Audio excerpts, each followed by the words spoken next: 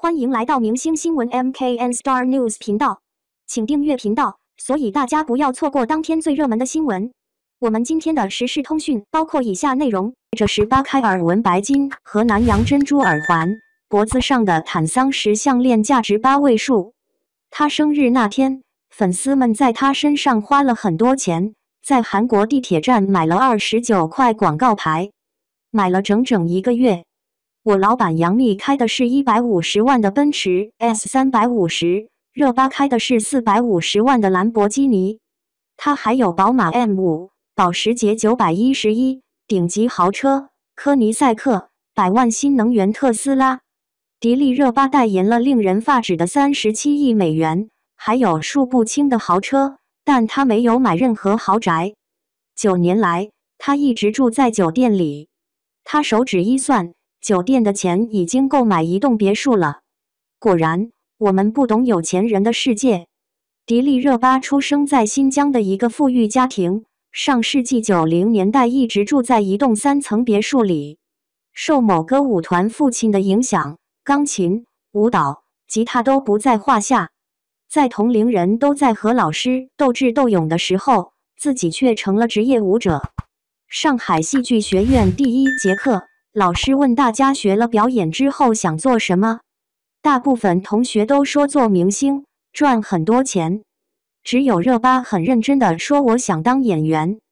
此时，当红女星杨幂正在高校微微时代选角，在路边系鞋带的迪丽热巴做梦也没想到，从这一天起，她的命运发生了翻天覆地的变化。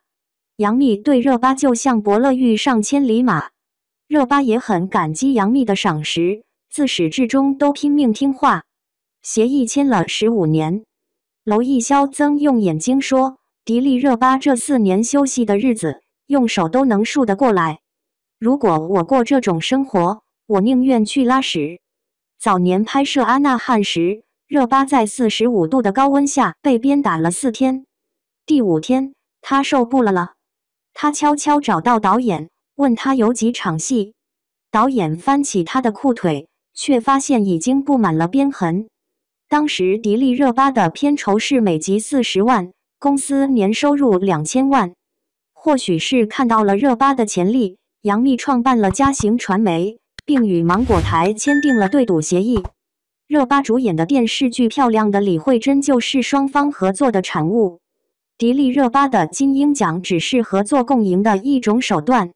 至于网络上的声音，在资本的流动面前算什么？2018年，吴刚、后勇这对老喜剧演员亮相金鹰奖颁奖典礼。达康书记看到获奖名单后，神色凝重，立即将名单交给搭档。当他听到迪丽热巴这几个字时，观众席中的王刚看上去像是分不清。燕妮更加惊讶地张大了嘴巴。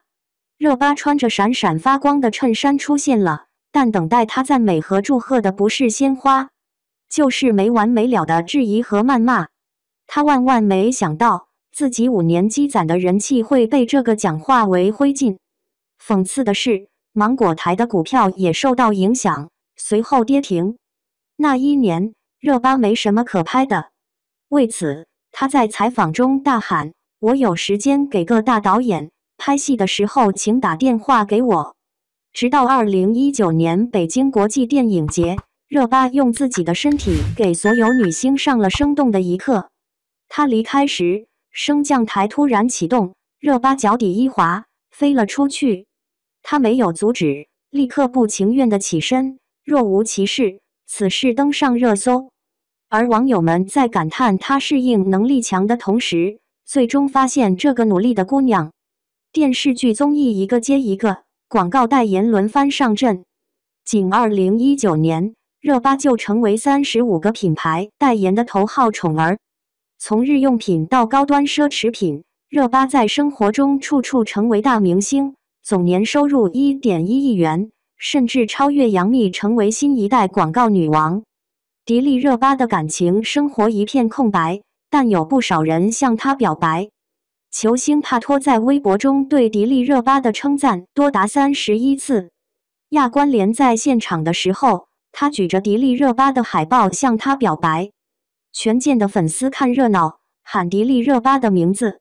浙江富二代宇文彬在横店工作室向迪丽热巴求婚，身后是兰博基尼或劳斯莱斯，横幅上写着迪丽热巴会嫁给我。向前走的时候很开心，后退的时候很孤独。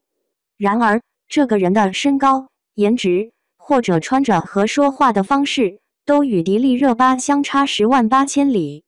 有趣的是，5年来，鱼向求婚不下10几次，至今仍在进行中。不知道是真爱还是哗众取宠。明明拥有一张倾国倾城的容貌，却始终要用努力来证明自己。这样的热巴，你爱吗？感谢您观看视频，请订阅我们的频道以支持我们。